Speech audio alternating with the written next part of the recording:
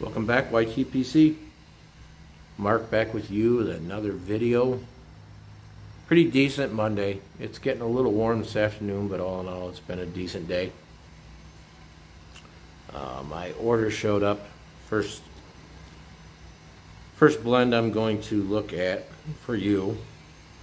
Kind of give a first impression. It's not as much of a review. My reviewing is not very good. So, Baren Dark Twist roll cake. Opening up the tin, you'll get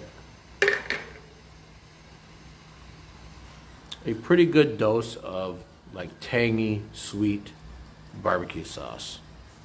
There's Kentucky in this. It's a Virginia Kentucky Cavendish, and they say they put in a maple sugar.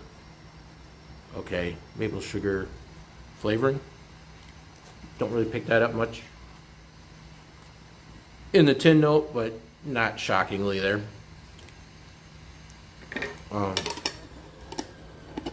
But it does smell good.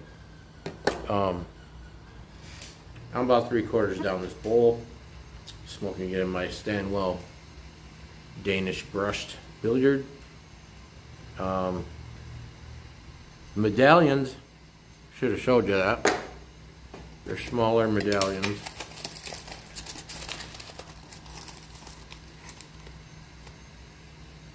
Not overly dark in color, but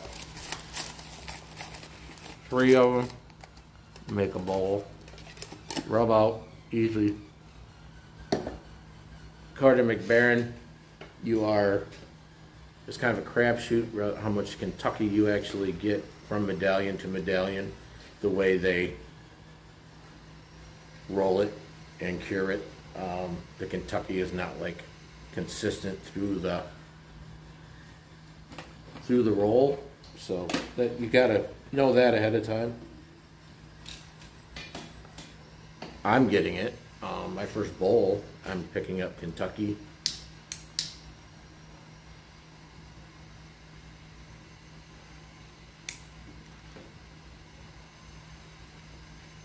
The farther into the smoke you get, the more you kind of pick up this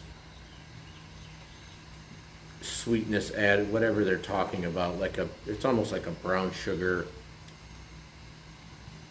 darker, molassesy kind of flavor. It isn't like right in the forefront, but it's there. It's not there at the beginning of the smoke.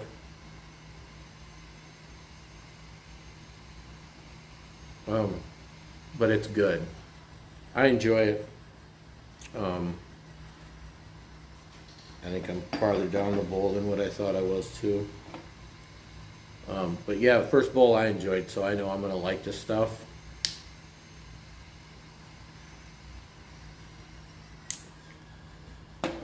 I enjoy it much more than the plum cake. Plum cake ain't terrible. It's just not that good. Whenever they say touch a Latakia, and it's like, I don't know, it might not be a Latakia bomb, but I get plenty of it when I smoke it. Not a big fan. To where this is different, it has that kind of sweet barbecue-y flavor to it, which I do enjoy. It's in the same wheelhouse as, I'd say, H.H. Dark Fire. It's just not as strong, and it has a little more sweetness to it.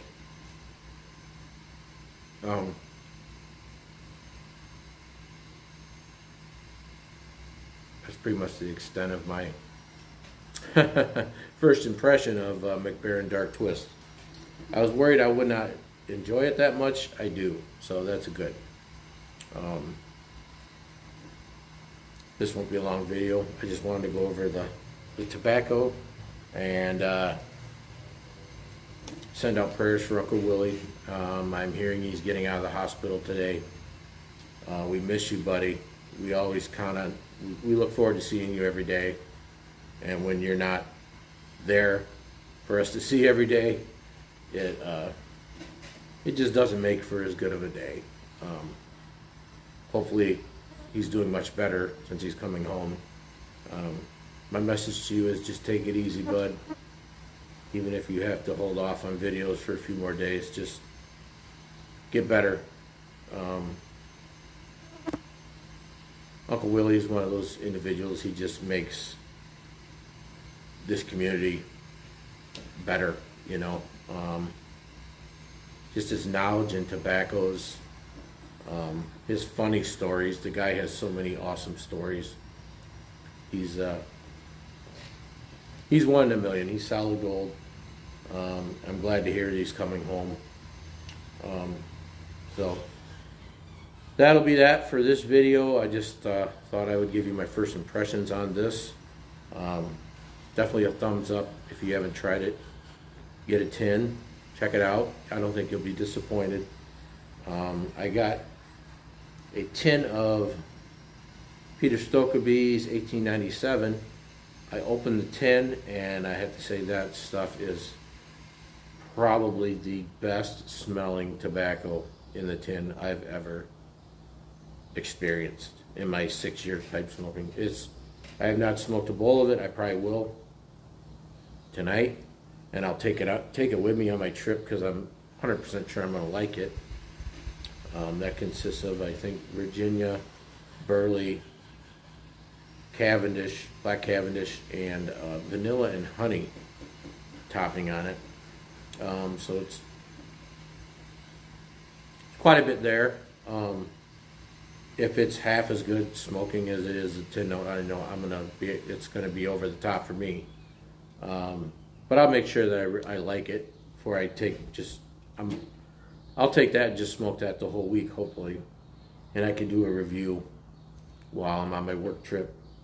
But yeah, happy to see everybody back. I hope everyone has a great Monday. Till next time, keep them lit.